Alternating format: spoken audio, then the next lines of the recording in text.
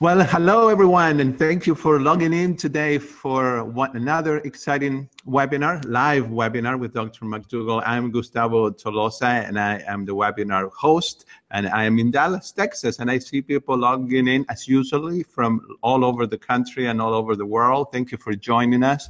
And today is the last webinar of 2016. Can you believe that? We've been together for 2 years. And I think we've missed maybe a couple of times only. So we've been here for you, and it's been great.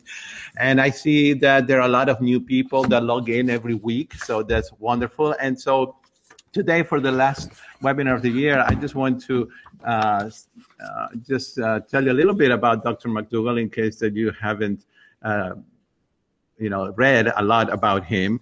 And he is the founder and director of the renowned McDougall program, which is a 10-day residential program that he and his wife, Mary McDougall, host in Santa Rosa, California. And I have had the pleasure to attend it several times, and it's wonderful.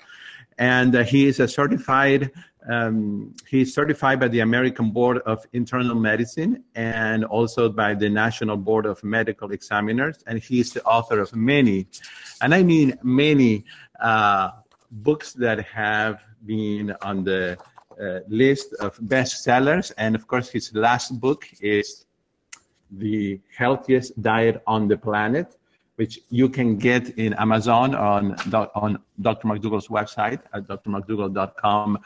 And I just want to take one more minute, Dr. McDougall, please, because I have been doing these webinars with you 2 years, and I personally, and everybody else who's logging in here, want to thank you. I know that everybody is very grateful for you because you take time every week and you do this for free. And I know a lot of doctors that have written books and are very well known, but I don't see them doing webinars every week. And I know that these webinars cost some money. I mean, they cost money because it requires equipment and subscriptions to programs and other things. And you just have a passion for helping people. Like, I have never really met anybody with this kind of passion for helping people get well. And so we all want to thank you. And then I want to encourage people to write anything here on the live chat and to anything they want to say in words of gratefulness. Thank you again. And I won't take any more of your time because today we have a wonderful topic, which is arthritis. And I know we could do 3 or 4 webinars on this topic, but we're going to cram it all in 1 hour. So how are you doing today in Santa Rosa, California? I'm doing fine. Thank you for your kind words. But see, you folks can't feel what I feel. And I just have to let you know I look forward to this webinar every Thursday and every opportunity I have to share with people. Not only do I have fun as an entertainer, which I do, and anybody who's an entertainer realizes how much pleasure you get from people listening to you, but I also have a tremendous amount of reward being a physician who helps people. And I get emails from folks every day about incurable conditions, debilitating conditions that they suffer from, where a change in diet improve their overall state of well-being, or in many cases they can say they are cured of their disease and they function at a level similar to somebody else their age or better, and simply through stopping the food poisons. That's why it's free, and that's why it cuts your food bill by 40%. And the reason I do this is not only do I have to make a living to support Mary and help the grandkids out, the kids out, and so on. But I really love it. I really love talking to people and sharing a message. And we've been doing a series now for almost 6 months based upon a book that I wrote in 1985, which is more than 30 years ago. It's called The McDougall's Medicine, A Challenging Second Opinion. And when I wrote this book, I was working at the Honolulu Medical Group in Hawaii. It's still probably the most famous medical group, or second most famous medical group in Honolulu. And I brought it to my peers. I remember we had a meeting together, the experts in cardiology and rheumatology. I mean, this is a big medical group. So they had board certified specialists in all areas. And so we sat down together in a room at a table, and I handed them out each individually beforehand, the chapters that included cancer, osteoporosis, heart disease, arthritis, kidney disease, diabetes, hypertension, and so on. These were the cardiologist, the oncologist, rheumatologist, nephrologist, etc., that I gave these chapters out to, and I asked him to read them. I was working at the Honolulu Medical Group at that time. I asked him to read the chapters and to offer me criticism and tell me where I was wrong, where I had incorrectly or cited or stated the scientific research and the outcomes, or I'd exaggerated anything, and I expected some constructive criticism. But where I got it was contempt. They were very upset for me for betraying the medical business. That was the only outcome of that meeting, is I betrayed my colleagues by explaining in this book, A Challenging Second Opinion in McDougall's Medicine, by explaining that what was being done, plain and simple, didn't work, and these diseases had a dietary foundation, and that the scientific research clearly, and does to this day, clearly states that these diseases have an underlying cause of malnutrition due to overnutrition of people around the world now eating diets of kings and queens. And as a result of this burden of all the meat and dairy and oil and junk food, what happens is people are sickened. And I explained in this book with, hundreds, if not more than 1,000 scientific references, I'd have never counted them up, why this was the case, and why the scientific research showed that this was the case. And as I say, what I got was contempt and betrayal from my colleagues. Well, I read this book even, every week. I read it in preparation for our lectures. And I have to say, I was a very dedicated young doctor back then, and I realized my passion remains today at nearly 70 years of age. But, back then I was in my peak of my years, and all I did, except for paying attention to Mary and the kids and windsurfing, and by the way, the ocean was 7 minutes from my garage to me moving on the water in Kailua Bay. All I did was I read scientific research, and I put this book together, and I read it today and I go, my goodness, I can't believe that I reported all these things more than 30 years ago and they're still ignored. Well, I can believe it, and I will know why they're ignored. It's because all of these treatments are cost-free, highly effective, self-prescribed, get you out of the medical business.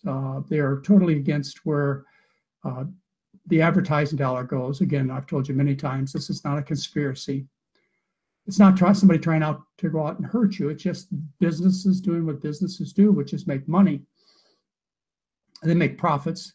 They make the shareholders happy, etc. And so what they're doing is they're selling their products, which are drugs, devices, surgeries, hospitalizations, and so on. And so that's why this information is valueless in terms of the usual behaviors of human beings, and that is to seek money and profit. It's just human nature.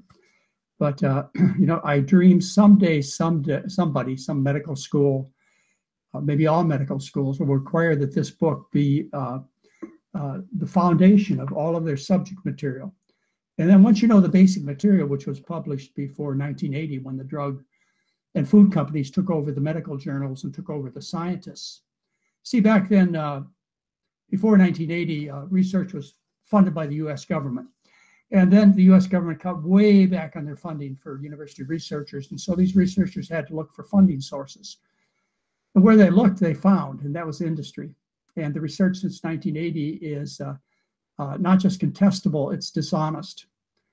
About 70% of the research on drugs, or more than 70%, estimates are by Marion Nessel, PhD, who's a very political writer and also a friend of mine. Estimates are as much as 90% of the research is paid for by the drug and the pharmaceutical industries. So you plain and simple don't have a chance. Your doctors could have a chance if they cared, but unfortunately the system is made up so you make money by doing more.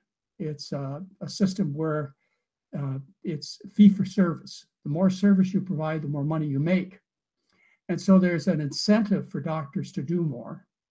And that's why they do it, because that's how they make their living. Let's not be unrealistic. That's the way it is. But anyways, we've been reviewing this book now for, I probably 8 past seminars, and we're coming to the last discussion, which is on arthritis. It's not actually the last chapter in the book, but we got a little bit out of order. And if you want to go through the book, you can probably get it for 25 cents or 50 cents at a used bookstore, or you can download it from my website as a PDF, very inexpensive. If you want to go through the book and read it and then listen to the webinars that Gustavo and I have done over the last, it's probably been more than 8 weeks, but over our last series, then you can hear what I have to say in general about these conditions and the updated research that's been presented since my publication, which is almost none. The basic research was all done before the 1980s. Then I would encourage you to do it. Make it a self-study, particularly if you're in businesses such as being a doctor, a dietitian, or in other service industries to patients. And they can be very diverse, or you're just concerned about having a good education about health in the medical business in case you get into trouble. I would offer you the opportunity to read and to listen to the lectures. So anyway, let's just talk about arthritis for a little bit. Arthritis, essentially, it means inflammation of the joints. And this can happen from all kinds of reasons. You can get arthritis from spraining your ankle, from tripping. And then you have inflammation of the ankle joint, and that's arthritis. It is post-injury arthritis. You can get arthritis from infections that directly infect the joints with bacteria or viruses, or indirectly cause autoimmune reactions that affect the joints. Arthritis occurs secondary to eating too much rich food, primarily the purine part of the food, which is the DNA and RNA, which is basic cellular material. The purines from DNA and RNA break down into uric acid, which deposits in the joints and also in the kidneys to form kidney stones, but deposits in the joints and causes gout, the traditional diet of kings and queens. You can also get arthritis from autoimmune reactions, which are the inflammatory arthritises, which include rheumatoid, psoriatic, lupus, nonspecific arthritis. Those are a few of the common inflammatory, autoimmune, immune complex arthritises. And these are dietarily caused. Both the gout is clearly caused by what we eat, and also the autoimmune diseases are caused by what we eat. I'll tell you what started all this for me. I was in my medical residency, and that's where I developed a passion for learning about dietary diseases. It was after I was a plantation doctor, and then I went into my residency. And I got a brochure, and you can find this in the book, from the Arthritis Foundation. It's called The Truth About Diet and Arthritis. This was sent to myself and all other physicians across the country. It is called The Truth About Diet and Arthritis. And the truth about diet and arthritis may surprise you. It is simply this: there is no, with a capital N-O, special diet for arthritis. No specific food has anything to do with causing it, and no specific diet will cure it. And even with gout, they attributed gout to inheritance, not to the rich food of kings and queens. So anyway, I received this brochure. It was blue in color, and I reprinted it in the book for you. If a doctor were to get such a brochure, he or she would assume the Arthritis Foundation had thoroughly investigated the connection between food and arthritis, and would have thousands of studies, or maybe hundreds of studies, or maybe a dozen studies to support their point of view. Well, in my residency, I had access to the Hawaii Medical Library, and I went to the medical library to look up the supportive data that would cause such a brochure to be generated.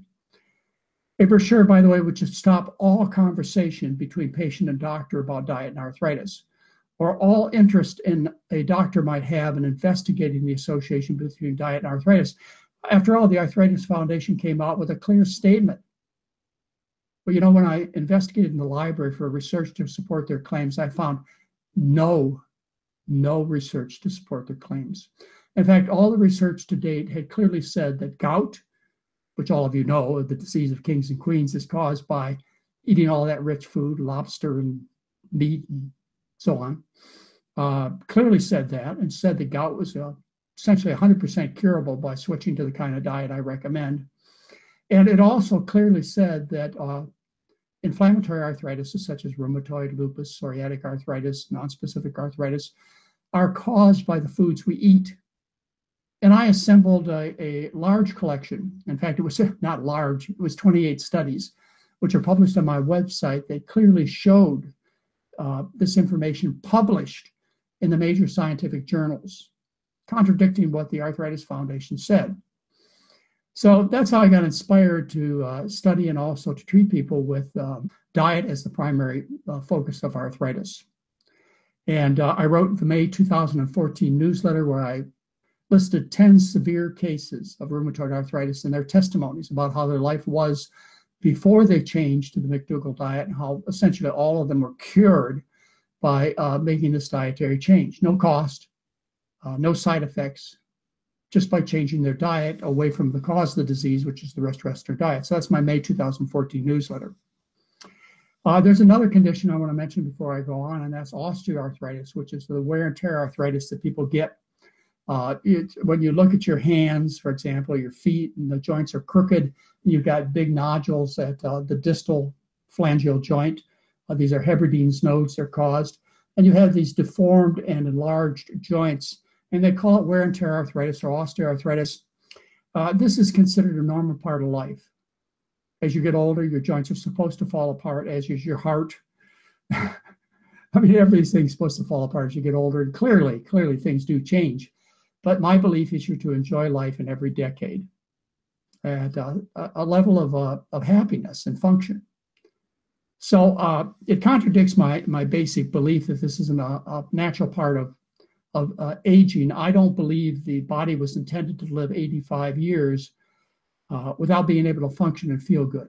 I just don't think our creator or nature or whatever you want to cause it would be so cruel as to design a species, an animal, that was destined to suffer so much, say, after the age of 30, but certainly after the age of 50 or 70. Actually, osteoarthritis is very rare, or was. We always have to talk before 1980, when the Western diet was popularized in China and India and so on. So you have to look at research done before 1980. And it clearly showed that osteoarthritis, wear and tear arthritis, was virtually unknown in Africa, Japan, China, and so on. And these are people that lived into their 80s and 90s. 10% of the African population, once studied, was over the age of 60. But they could find no degenerative arthritis in people who toiled in the fields and carried heavy weights on their back and their heads. No degenerative arthritis in these people, even into old age. Whereas you looked at people from the United States who did such toil as sewing with their hands or washing dishes, and their joints fell apart as they aged. In fact, after the age of 35, nearly half the people have evidence of degenerative arthritis, at least in their lower extremities. And we get past the age of, say, 50, about 85% of people have demonstrable degenerative arthritis in the United States. Now, wear and tear is real, but the body is designed for wear and tear, and it has reparative capacities that are highly effective in keeping the rest of the body, including the joints, functional. However, when you eat the rich Western diet, you are so burdened. Your immune system, your vascular system, et cetera, are so burdened that the body cannot heal the injury. And so injury outpaces healing, and the joints degenerate into osteoporosis. Now, there is evidence, and I cite it in the book, that when you stop repetitive injuries, that osteoarthritis can heal somewhat. And I'll tell you, my experience is about half the people I take care of with degenerative osteoarthritis, they will tell me that they feel much better or are pain-free, particularly in those who have degenerative arthritis of the lower extremities, the hips, knees, and ankles. It's obvious that if you lose 50 or 100 pounds, your arthritis is going to be better in the lower extremities. But it goes further than that. It goes further to actual reparative processes that occur in joints that have been damaged. Now, the joints won't straighten out completely. They won't straighten out at all, actually. The damage done is the damage done, but you can stop or slow the progression of degenerative arthritis.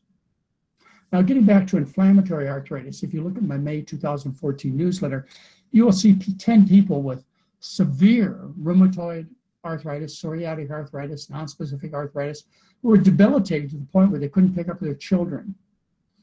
They couldn't do basic tasks of buttoning their shirts or doing any kind of labor other than getting themselves up, and sometimes not even in that case, who changed their diet, who were completely cured of their affliction. It works. It works nearly 100% of the time. Benefits begin in about 4 to 7 days after you change your diet, because you have to clear the foods from the bowel. And once you clear the foods from the bowel, then the body is not producing the underlying mechanism for this inflammatory arthritis, which I'll talk to you about in a second. And the healing then outstrips the damage. The way you get these inflammatory arthritis is animal proteins, basically meat and dairy, but dairy would be number one, eggs would be, say, number two, and then pork and beef and chicken and so on would follow. Very, very, very, very rarely would it be a plant protein. Well, anyway, the animal proteins, they leak through the gut wall. They're not supposed to do that, but they do leak through the gut wall intact when people develop a leaky gut, which is often due to what they eat. And these animal proteins go into the bloodstream, and the body perceives these as foreign proteins. The body says, a cow is not supposed to be floating around in my bloodstream. So it makes antibody to the cow protein. The lymphocytes make antibodies, just like it would make an antibody to a virus that got into your bloodstream to kill the virus. So it makes antibodies to this animal protein, but these antibodies are not specific to just the cow protein, say dairy or pork or beef or so on, protein, but these antibodies also find similar structures in your joints, in your kidneys, in your pancreas, in your skin, etc.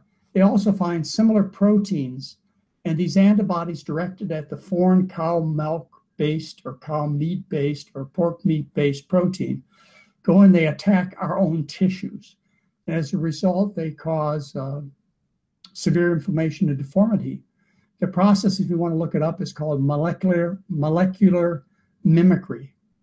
Mimicry means copy.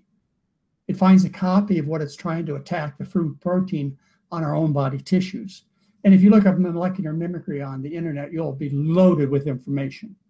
And then you look up, say, dairy protein in molecular mimicry, or kidney disease in molecular mimicry, and so on. You'll find all kinds of research. The other way that this happens is these foreign proteins get in the bloodstream.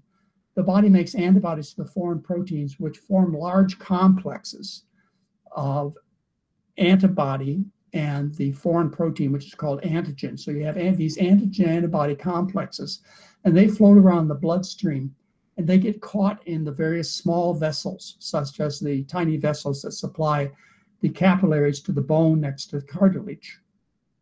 And they get trapped, and as a result, they cause inflammation, and they also deprive the tissues of oxygen. And another way the tissues are deprived of oxygen is by eating the high-fat Western diet, which after one meal reduces the oxygen tension by 20%. We've talked about that in various previous lectures. So as a result, the foods we eat through several well-recognized mechanisms cause these inflammatory arthritises. Now, as a last statement, I probably have much, much more to say to you, and I do, but all the science is there. I've documented it for you. You can look up the original studies. It's not like this is something hidden, or you're going to go out and you're going to find somebody that has taken the trouble of disproving all of this. As a last testament, I'll give a case example, is, I'll be 70 years old in a few months. There's not a bit of pain or deformity in these joints, and I've used them hard, sailing sailboats, windsurfing, working, etc. There's not a bit of damage. Mary can show you the same thing at 70 years of age. I think that's good. So let me tell you something else. Remember, at age 18, I had a massive stroke. And as a result, I've been lopsided for 51 years. And you would expect that mechanical dysfunction that I've had affecting my left side of my body would have resulted in severe wear and tear on my ankles, knees, hips, shoulder, elbows, and so on the left side. I can tell you the left side of my body is absolutely symptom-free and actually better off than the right side of my body, which occasionally has aches and pains. So, you know, it's the food, folks. Just like everything else, it's the food that's fundamental. And there are secondary factors after that, and there are other causes of disease besides food, but you know, you can't do anything about viral infections. There's nothing that can be done. And you can't do anything about your heredity. You're stuck with your genes from your mom and dad. So why don't you deal with something that you have 100% control over, which affects all aspects of your health and your economy and your productiveness and planet Earth that we've talked about? Why don't you look at that first? And you will find cure for many kinds of arthritis, gout particularly, and inflammatory arthritises, i.e. rheumatoid, psoriatic, lupus, nonspecific arthritises. Look to your diet. Gout is 100% curable. Gout cannot exist on the type of diet I recommend. It was unknown before 1980 in parts of the world that I've described, like China, Vietnam, Cambodia, Japan, rural Africa, rural India. It was unknown. But in the wealthy class, these were common diseases which have become epidemic, just like in the United States. So that's my pitch for you on arthritis, and I'd be glad to take questions. Next week we're going to have another webinar where you and I get time to spend together. And right now I'm in the process of writing a tribute to one of the most important men in my life. His name was Henry Heimlich. He died December 17th, 2016 at age 96. And I'll be writing a tribute to this man who was a big influence on me in the newsletter that comes out in about 3 days. And we'll discuss this a bit in the next month's newsletter, but if you're not familiar with Henry Heimlich, you may want to read about him on the internet. You all know about the Heimlich maneuver. This man, through the Heimlich maneuver for choking and for drowning, as well as something called the Heimlich chest valve, which is used in particularly in war situations where men, primarily men, get traumatic chest injuries. And it is a life-saving procedure based upon a fart valve. Or let's see, that's not what it's called exactly. It's a fart whistler. It's something my little kids have. My grandkids, it's this thing with a tube and a rubber flapper at the end, and you blow on it, it makes a farting sound. Well, Henry Heimlich took that basic fart whistle, put it in a sterilized environment, encasing, and what happens is when a war victim with a chest injury gets injured on the battlefield, his chest wound can be closed in various ways, and then this Heimlich chest valve can be inserted, and what happens with every breath is air is exhaled out of the fart whistle, and it can't get back in, and you can reinflate the chest on the battlefield, and it says saved, well, it saved hundreds of thousands of lives, in Vietnam particularly. Anyway, we'll be talking about that next week. So with that introduction and a great thank you for participating with Dr. Tolosa and myself this past year in our webinars. It's been 2016 has been a great year, and I'm very optimistic for 2017. And actually, I'm so optimistic, I have to tell you, Gustavo, Mary, as I say, Mary's 70, I'm nearly 70, and we thought about quitting the McDougall adventure trips. A lot of work for tremendous little profit, but it's fun. So we take people on adventures. We used to take them a lot to Costa Rica. Now we're taking them to Alaska and Hawaii, just because it's a safe part of the world. Well, our thoughts were we'd never do another adventure trip after the Kauai trip, which is going to be the end of January 2017. we thought, well, that will be our last adventure trip. You know, there's a time when people should. Anyway, Mary and I feel so good and are so excited about interacting with you folks and being able to work. We're just so glad we can work every day that we're right now in the process of planning 2 new trips for 2018. So if you missed the 2017 trip, the only one we're doing this year, which is to Kauai, then think about watching our announcements. And when the announcement comes out for 2 destinations in the U.S., don't hesitate. You know, sign up. We don't know what 2019 will bring, but I can tell you, Mary and I've got great plans for the next 2 years of having fun with you. So. All right. Wow. I'm looking forward to hearing about that. Well, you're also going to Kauai with us in January. So yes, that's right. That'll be a lot of fun. And we have 145 people coming. Wow. The dining room is sold out at 150. But, you know, it's so well organized, Gustavo, that and the people are so nice that they never appreciate anything more than as a personal trip with John and Mary McDougall. So we wouldn't run a trip of that size if we didn't have the staff to handle it. And Mary and I weren't prepared to spend a lot of good personal time with the people that are coming on the trip. Right. Anyway. Well, very good. Yes, I know. I'm looking forward to it. And I know all the other 140 some people are looking forward to it too. The food is the best food of any adventure trip we've ever done. I've heard you say that. Oh, yeah. At the Sheraton Kauai. Hopefully we have the same chef as we had last year. Mary and I are going to be working very, very much with that chef to make sure he and his staff are well prepared to take care of nearly 150 people. When you include staff and everything, it's more than 150. To take care and feed all of us with phenomenal food. Yeah. Okay, well, I'm certainly going to enjoy that part. you need to get your appetite ready. Yes, I will, for sure. All right, Dr. McDougall, are we ready for some questions? Yeah, sure. Because we have many, and I know that we won't be able to cover all of them, but please be patient because I'm sure, Dr. McDougall, at some point we want to do maybe another arthritis, maybe do a series because there's some. You know what I was thinking is it's kind of fun for me to have a topic. Yeah, it is. When I talked about it, that maybe we'd do Dr. McDougall's Digestive Tune-Up, the book I did on GI disease. Right. It's still sold in Whole Foods. It's still sold on Amazon, and you can order it in any bookstore. It's the GI book I wrote. It's a fun book, and maybe we'll do that chapter by chapter, just as an introduction for people. There are people who just casually listen and pick up little tidbits of information and share it with friends. And then I know some of you are out there consciously trying to learn this so you can help your family, and maybe it's part of your business. You consciously want to do the best you can for people around you, because as we talked about, happiness comes from helping other folks. And there's no greater benefit that you can give other people than fixing the problem. The problem, as we mentioned, is the food. Right.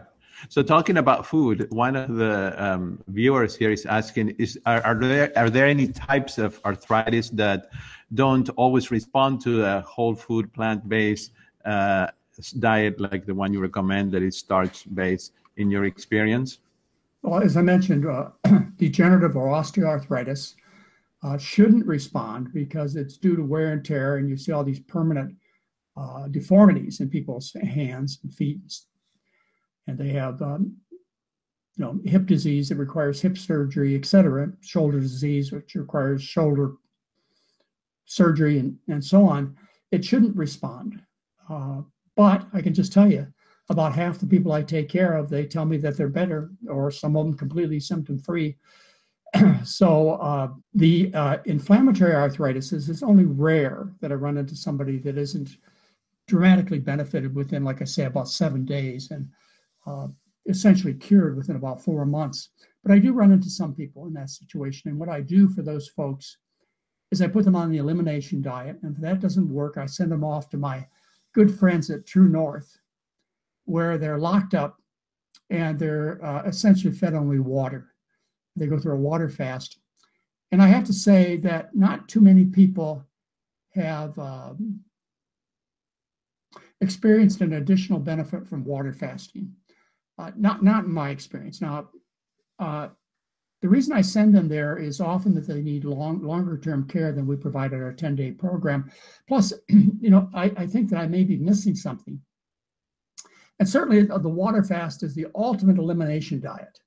It's the ultimate low cholesterol, low fat, low protein diet.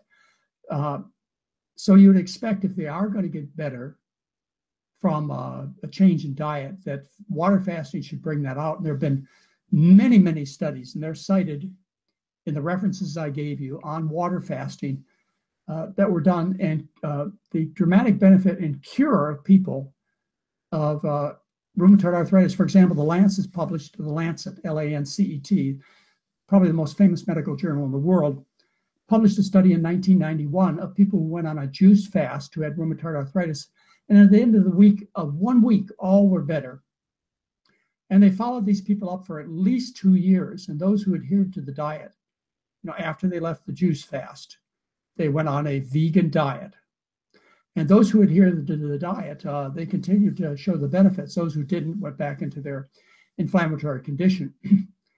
There's also one other study I want to point out. It's one where they did a water fast, and they did it on patients with psoriatic arthritis and rheumatoid arthritis. And then when they finished the water fast, they put them on a vegan diet, which was also high in vegetable oil. And all of those with rheumatoid arthritis had dramatic return of their inflammation.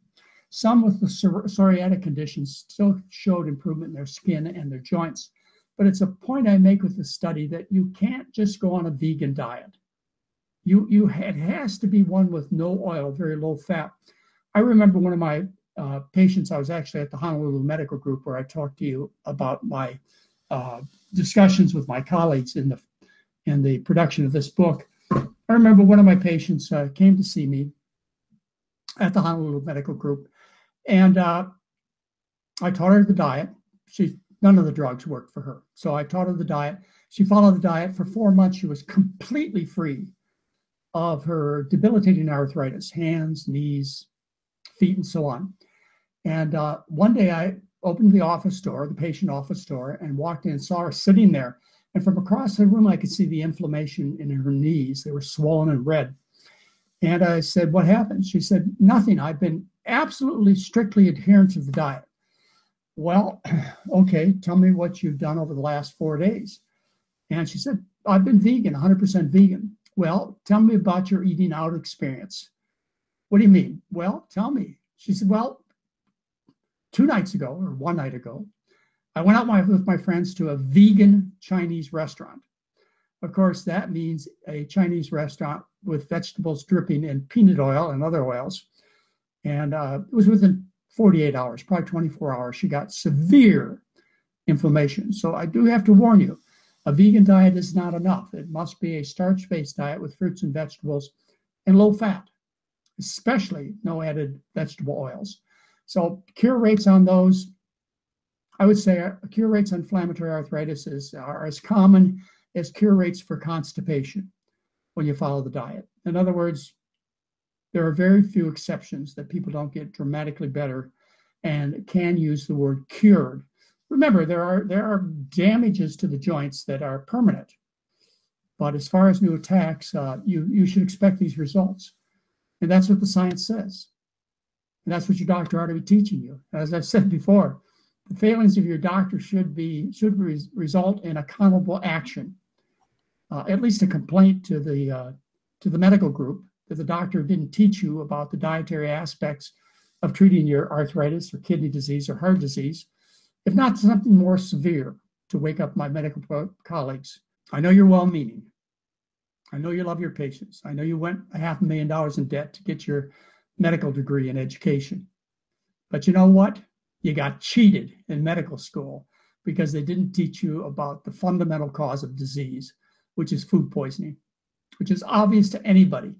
Anybody who has a worldwide look or a historical look of the world, you know that when people switch from starch-based diets, which 99.99% of the population used to follow, to the Western diet with animals and oils, you can see it yourself. I mean, it's not like I have to convince you, just open your eyes. Some of you are of Filipino, recent Filipino, Japanese, African descent. You know, your relatives have came from, quote, the old country. And you can remember grandma and grandpa thriving until their 80s and 90s, working hard, living on rice or corn or other types of grains and root vegetables, thriving, and not drinking any milk or eating any cheese, and minimal amount of animal food intake. And you can see what happened in the next generation, your generation. Look at your cousins. Look at your brothers and sisters. They're fat, diabetic, dying of cancer and heart disease. You think that your genes somehow did a flip-flop on you in a generation or two? All right. So anyway, you should expect that gout's 100% curable on this kind of diet. When you first change your diet with gout, however, you may get gouty attacks because uric acid is so abundantly stored in the body. When you lose weight, what happens is uric acid mobilizes and sometimes crystallizes in the joints. So during the first 6 months, after somebody who has a strong history of gout, after they change their diet, they're susceptible to gouty attacks from any weight loss program, not just my program, any weight loss program. Also from taking allopurinol, which is a gout drug. They're susceptible to acute attacks because of the mobilization of uric acid from the tissues, which can settle in the joints. So what I do with these folks is I treat them with colchicine, an old drug. I mean, it's probably been known for hundreds of years. Colchicine, which used to be extremely inexpensive until a drug company recently bought the patent on it and pumped up the price to many dollars per pill. Crooked, but who's judging? So I put them on a half a milligram or 0.6 of a milligram of colchicine daily for about 6 months while they're going through the transition process and losing the weight and mobilizing the uric acid. And by the way, for people with inflammatory arthritis, I keep them on their methotrexate and their biologic agents. And then as they clearly show improvement, then their doctor should be, and you should insist the doctors reduce slowly and eventually discontinue these very, very toxic and in many cases extremely expensive, like costing $35,000 to $75,000 a year for the drug, that your doctor should be reducing and eventually stopping these medications as you show obvious signs of improvement. You're the customer. Don't take any of their BS about how it's going to come back. Well, okay, so it comes back. I'll start your drugs again. You have to be forceful. Doctors are insistent upon dispensing their tools. It's not that these things don't provide some benefit or they would be used. They relieve pain. Whether or not they slow or stop the progression of disease is highly debatable. Anyway, you need to get off the medications, and you should do it under medical supervision. Right. Thank you, Dr. McDougall. That was one of the questions I was going to ask you, if you ever prescribed any medications and what they were, and then how the patient got off the medication. So you just described it. Well, perfect. They usually come in on drugs. So it's a matter of us getting them well and then reducing the medication, usually under the direction of their rheumatologist. If your rheumatologist won't cooperate, fire them. I mean, after all, you're the customer. Fire them. Go see somebody else. And it's your health at stake. So what if you hurt their feelings? Right. And I'll just add one other thing, since you asked about drugs. One of my favorite medications is aspirin.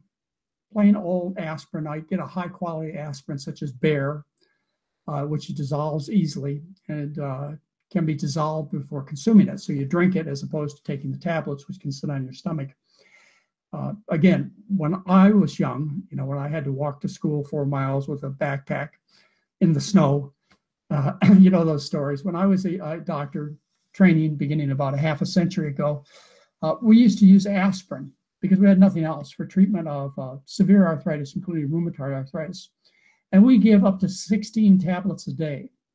We would give people our aspirin until their ears would ring.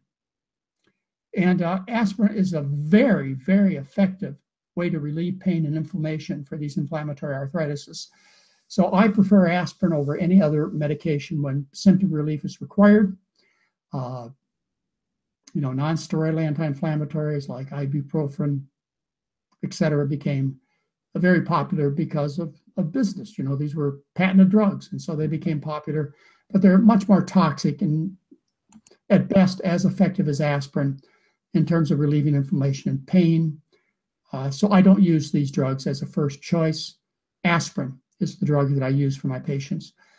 And then, of course, there are the cancer drugs like methotrexate and the biologics like Humira and Enbrel, which are commonly prescribed. Again, these drugs are costing $35,000 to $75,000 a year for the patient, which I know you have insurance, so you don't have to pay for all of it. If you did, you wouldn't buy it. I'll assure you that. Dr. McDougall, would you address the concerns about inflammatory reactions to grains and legumes? A lot of people have this question. I know. This has, of course, become very popular and in a good way. And that is talking about gluten intolerance, which results in celiac disease and dermatitis herpetiformis, which is a skin condition. This has become very popular, particularly made by two books called Wheat Belly and Grain Brain. And what they've done, instead of attributing the rare case of celiac disease, which probably occurs in 1 in 250 people on the Western diet, certainly fewer than 1 in 100, they have generalized this problem to include basically everybody. So that now about 40% of the products, packaged products in the store, are labeled gluten-free, and people are seeking good health by eating diets free of wheat, barley, and rye, which are high gluten-containing foods. And the result is failure. They don't get better. They stay fat. They gain weight. So it doesn't work. I've written an article called something about the gluten rage. You can find it on my website, which documents all this. It's also been a serious distraction from people who really do have celiac disease. When folks come in and claim that they can't tolerate wheat, barley, and rye, the waiter says, okay, sure, I heard that from the last 40 people who came in, and I served them croutons on their soup, and they didn't have a reaction. So, it ain't no big deal. You're probably lying, or I'm not going to pay attention. But for those who truly have celiac disease, consuming wheat, barley, and rye can be devastating. So it's harmful for people who really do have this condition. People who have celiac disease, the brush border of their gut is knocked down. They develop a leaky gut. As a result of this leaky gut, animal proteins can more easily pass intact into the bloodstream, causing these reactions I talked to you about a few minutes ago of immune complex formation, complexes between antigens, food proteins, and antibodies produced by lymphocytes can produce these complexes when the animal protein easily passes the destroyed brush border of the intestinal tract, which has been destroyed by gluten. And likewise, you have these animal proteins resulting in molecular mimicry. So when people have, and I see these all the time at my clinic, my 10-day program, when people come in and they complain of multiple autoimmune diseases, such as they have thyroiditis, which is manifested by hypothyroidism, or they have type 1 diabetes, and or they have inflammatory arthritis. When you start looking at multiple autoimmune diseases, you should consider gluten intolerance problems. And I always put these people on gluten-free diets.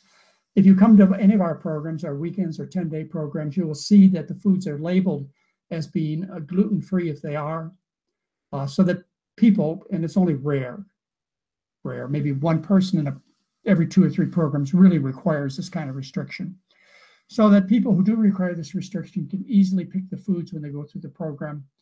Likewise, all of the recipes and the ingredients are listed in a book that we have in the dining room at the program. We don't do that on the adventure trips. You're on your own.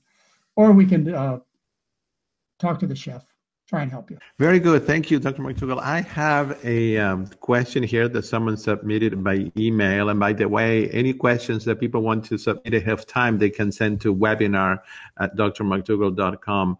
Someone is asking about psoriatic arthritis. And if you could say any words about that. She says if water intake is crucial, what to definitely eat and what to definitely not eat? Okay. What I talked about is I talked about a water fast, which means you do nothing but drink water in terms of treating psoriatic arthritis. But I have to tell you, the most fun patients I get to take care of are those with psoriatic arthritis because they respond so dramatically to the diet. I remember one of my earliest patients, he came into the office barely able to, it took him at least 5 minutes to get from my waiting room to my exam room. And I examined him and I gave him the same old pitch, that I've been given for more than 40 years. I gave him the pitch. And he came in about 4 weeks later, and he actually danced through the waiting room into the office. And, and that's been my experience. Psoriatic arthritis is so easy and so fun to treat. In the May 2010 newsletter is a case of a woman with severe psoriatic arthritis. Likewise, psoriatic lesions on the skin respond dramatically to a dietary change. Most of you know that one of my heroes, one of my mentors, and a person I did know personally, and I've written about much and had a chance to republicize his work. You can find a discussion of this man in my February 2013 newsletter. His name, Nathan Pritikin. I've sent out his basic research, 510 pages of a document on the review of the scientific literature. Anybody interested in science should read that. I believe it was 2 newsletters ago that I cited it. Easy to find. I sent out a paper. It's actually found in my February 2013 newsletter that he did on maligned carbohydrates, misunderstood and maligned carbohydrates, which explained, this is an article written in, I think, 1978, which explained the misconception people had then. That's 1978. What are we, 40 years later? Still same misinformation, dishonesty going on, and even to a greater degree about how bad it is for you to eat rice and potatoes. Yet, when you look around the world, rice and potato eaters are always thin, never have heart disease, breast cancer, colon cancer, prostate, multiple sclerosis, rheumatoid arthritis, psoriatic arthritis, etc. Anyway, Nathan Pritikin told me, we had some personal conversations. I was fortunate to spend a few days with him on separate occasions. And as I've said, there are only 2 people I could ever wait to hear the next word coming out of their mouth. One was Nathan Pritikin, the other was Henry Heimlich.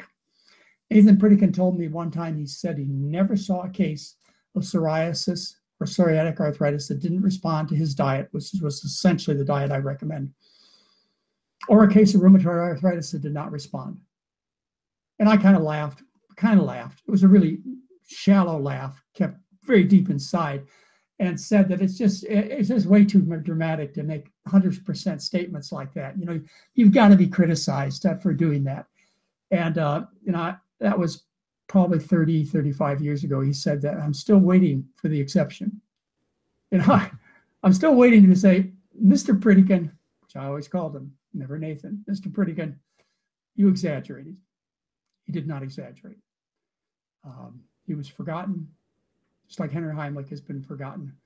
But these were some of the greatest medical pioneers of the 20th century. Right. And you have been taking care of patients for over 40 years, right?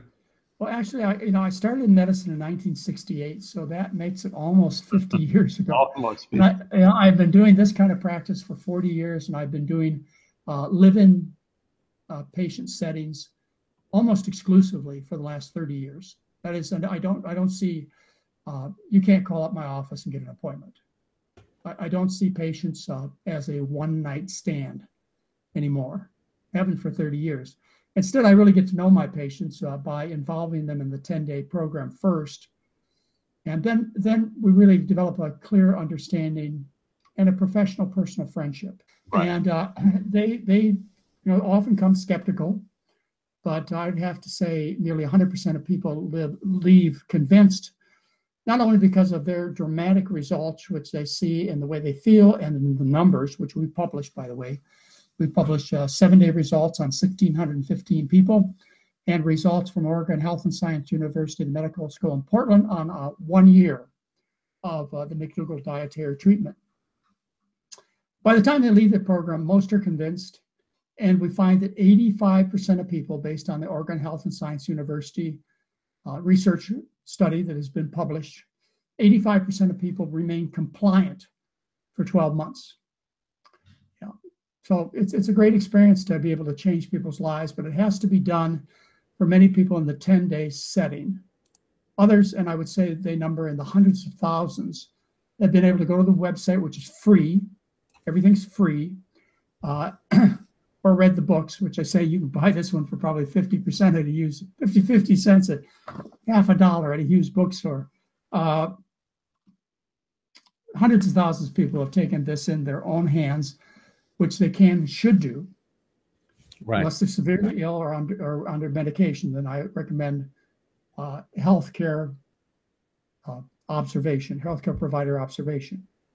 Now, to find healthcare providers that are competent in terms of diet and or reduction of medication after diet, they are few and far between, and in fact, almost non-existent.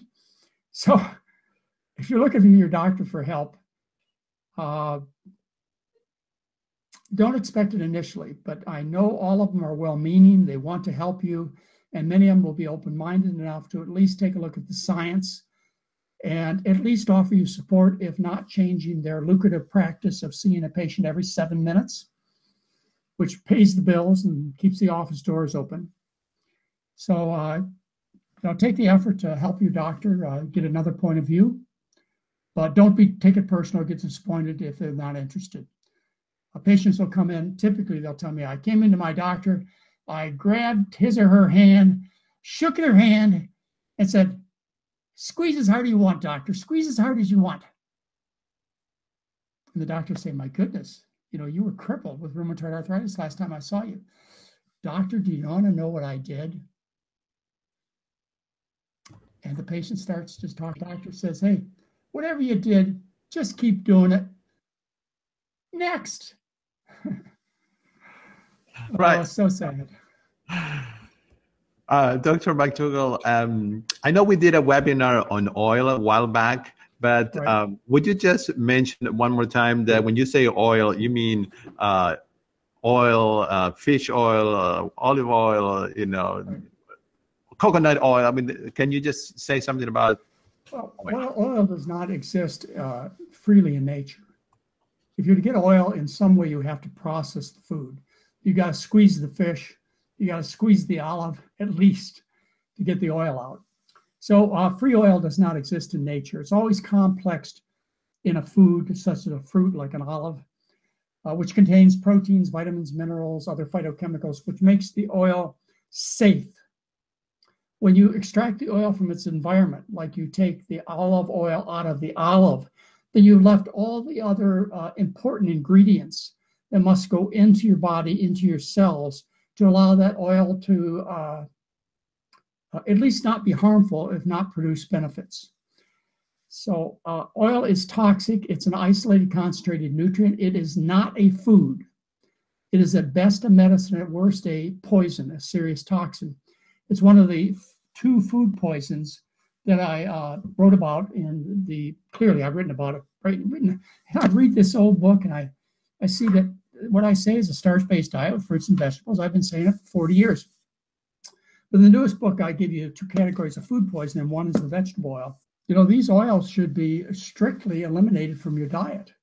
The fat you eat is the fat you wear. What more concentrated amount of fat hits you can get than from a bottle of corn oil or a bottle of olive oil? How much more concentrated in calories can you get? The fat you eat is the fat you wear. These oils promote cancer. These oils promote gallbladder disease. These oils make your skin greasy and cause oily skin and acne. As I explained to you, these oils, when fed to people post-fasting, post-water fasting, in a vegan diet, cause the return of their inflammatory arthritis. Get them out of your diet. I have to reemphasize, it's been a focus of my personal development over 40 years. I started out being a little nicer in the early years and offering people the best I knew, but telling them that whatever they accomplished would be worthwhile. And I still believe that. Whatever they accomplish in terms of dietary change, this is not an all or nothing change. But as I've learned over the years through personal experience with myself, as well as my patients, is most of us can't be moderate. You know, I quit my last cigarette October 20th at 7 a.m. in the morning, 1972. And I remain cigarette free. However, if today, this afternoon, I had one Marlboro was my favorite, one Marlboro cigarette, I'd have 3 tomorrow. And by the weekend, I'd be up to 2 packs a day. You know, I either have none or I smoke 2 packs a day. You know, it's the same thing with alcohol or heroin or cocaine, or ladies and gentlemen, for most of you, it's the same thing with chocolate cake and pepperoni pizza. You either eat none or you eat the whole darn cake or the whole large size 16-inch pepperoni pizza. You know, that's our nature, our behavior. Therefore, if you want to be effectively different for 2017 or 2018 or the rest of your life, you must set up a clear boundary. Today, I'm a smoker. Tomorrow, I am not. Today, I am a drunk. Tomorrow, I am not. Today, I suffer from heart disease, obesity, type 2 diabetes, rheumatoid arthritis, constipation. I am sick from food poisoning. Tomorrow, I will not be. Because you stop the food poisons, which are the animal foods and oils. I'm sorry, I didn't design the human being. We are just that way. We're all or nothing. Most of us, few of us are moderate. So that's the brash, bold, hopefully constructive attitude I take with you. But again, you know, I don't claim perfection. And but I do think it's my obligation to teach you the best. It's like, for example, if a smoker came to me and they said, look, doc, I don't want to get lung cancer and I don't want to get emphysema. How many cigarettes should I smoke? What can I get away with? What responsible doctor would say anything but it has to be 100%? You know, even though you may tolerate 2 or 3 cigarettes a week, and I know people can and will. You know, it's the same thing with alcohol. 9 out of 10 people get away with it. You know, but 1 out of 10, it destroys their life. And you just can't have one. You've learned that. You can't have one. There's no such thing as one. Once you cross the line, you know, I remember discussions about crossing the line. I clearly understand crossing the line. Once you cross the line, you are on the other side. You are not on the line. You are on the other side. And it is that way with food too. So if you decide you want a different life, as all of our patients get when they stop the food poisoning, you can read about it in the research as well as Star McDougall on the website. If you want life different, if you want to see your grandkids, if you want to walk to work, if you want to stop taking the pills, then you can't cross the line. You know, and every one of you who has had problems with addiction, maybe an addicted lover, an addiction to a lover, or a bad wife or husband, you know darn well you can't cross the line. You've got to get them out of your life. That's right. We could go on and on. Couldn't we go on and on, Gustavo? Well, that's not what we want to hear. We want to hear that we can have a little piece of cake, right? Yeah. Well, you know what? I really enjoyed smoking cigarettes. I really did. You know, you learn your habits from your parents. And so that's why we talk about family diseases and hereditary diseases, is because we learned to smoke. I learned to smoke from my mom and dad.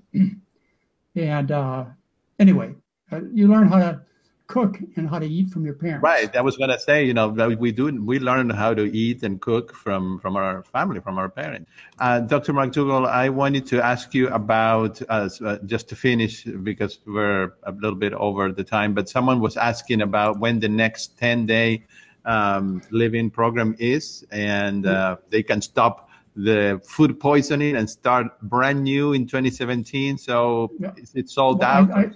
No, I don't think it's sold out. It's close to being sold out. It would be January 6th, 2017, like a week from Friday. Right. Boy, I tell you, that Christmas went by so fast. I know. Yeah, I know. Thank you. It's January, I believe it's January 6th, and we do still have room. Anybody interested, go to drmcdougall.com. Check the calendar. It's January 6th. Yeah. Okay, great. Yeah, well, there's one, and then there's several. I think our next one after that is March. We run about 6 a year for the public. Right. And then we run several a year for businesses. And then, of course, we have the Advanced Study Weekend, which is coming up February 10th through 12th, where we have all kinds of great guests, including David Katz, who was the former president of the American College of Lifestyle Medicine, a very, very interesting man. All right. He'll be our keynote speaker. And then we have the Potato Man, Andrew Taylor. Right. I'm flying him over from Australia. Yes. And a whole bunch of other very, very interesting speakers. And that's the weekend. You're going to be there, probably. Hopefully. I hope so. Yes. Yeah. Oh, I did want to mention, too, I want to thank all of you who have donated to the McDougall Research and Education Foundation this year. We received thousands of dollars to support our research, as well as education for medical students. We take 2 or maximum 3 medical students each program. And these students work intensively with the patients. These are rotations that are accredited through their medical school. And our foundation pays for all of their expenses, including travel, to come and learn with us. And so thank you for your donations to help young people learn and to help their ongoing research.